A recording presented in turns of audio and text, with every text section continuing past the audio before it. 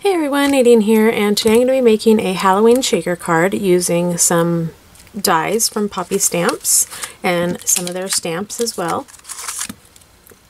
So this is the surprise skeleton, and then there's the smiling jack-o'-lantern and scary ghost, and the stamp set is Halloween fun. And then this is from Memory Box. This is just their basic circles that I'll be using. Okay, so I have my card base, and then my card front is just a 1/4 of an inch smaller than the card front, or the card base. And what I'm going to do is take the two dies, which the smiling jack-o'-lantern and the surprise skeleton.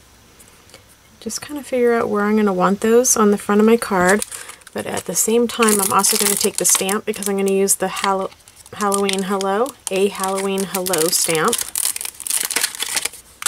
So I want to make sure I'm still going to have room to stamp that into the middle.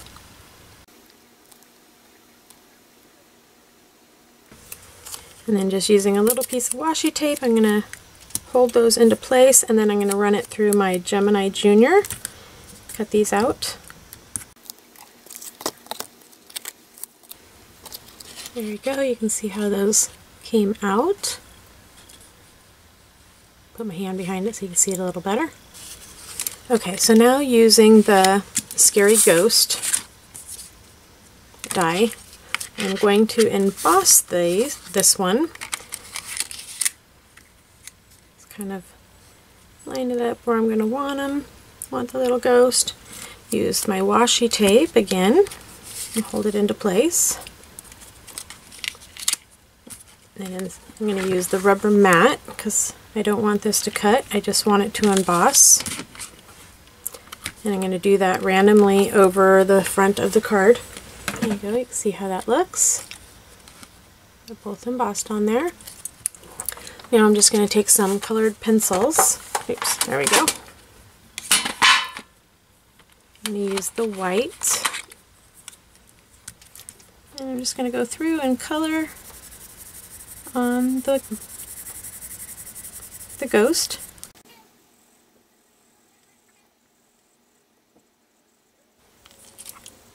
Okay, now I got my ghost colored in. Now I am going to stamp my sentiment on the front of the card. Get it lined up in my Misty.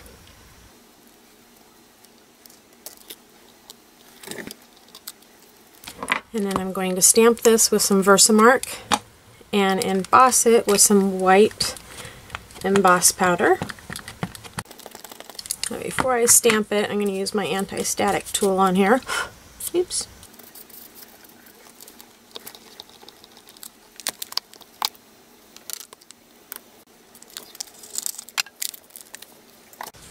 And then I'm just going to heat set that.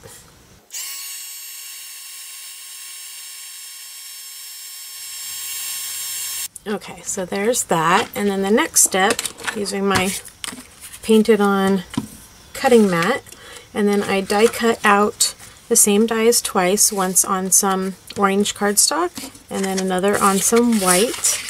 And I'm just going to use my cutter here and trim it right off.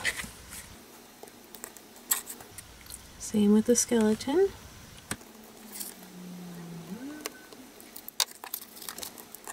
And then using some on point glue, I'm going to adhere both of these on right over the image that I already had cut out, like so.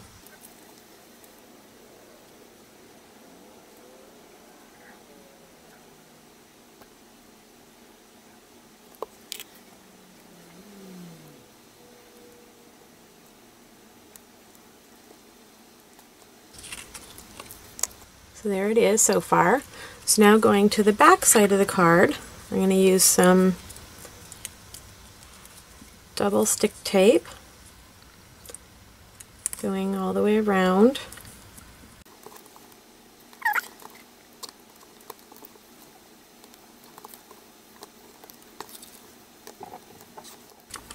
Now using the basic circle set, I used one of the circles, it's just a little bit bigger than each one of those, and cut out an acetate piece.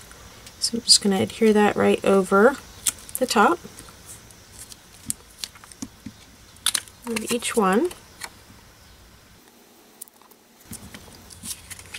Next I'm going to take some foam adhesive, and I'm going to peel it back and I'm going to fold it over onto itself. This way I have the double thickness of it.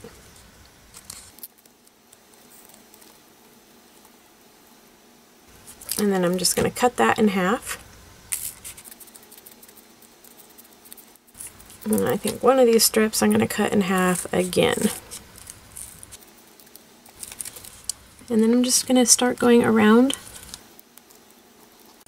each circle.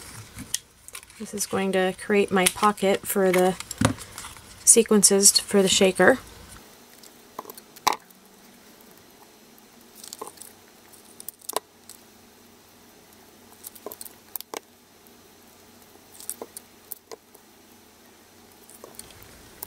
Okay, so I now have all of the foam adhesive added onto there, and now I'm just going to start putting in some of my fillers. Alright, so now that I got all the fillers in there, the shaker fillers, and all the backing peeled off of the foam adhesive, I'm going to adhere onto a back panel. And then I'm just going to adhere this down to my card front.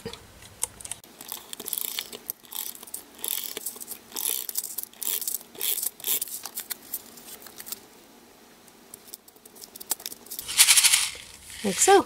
And then my card is completed. Thank you so much for watching.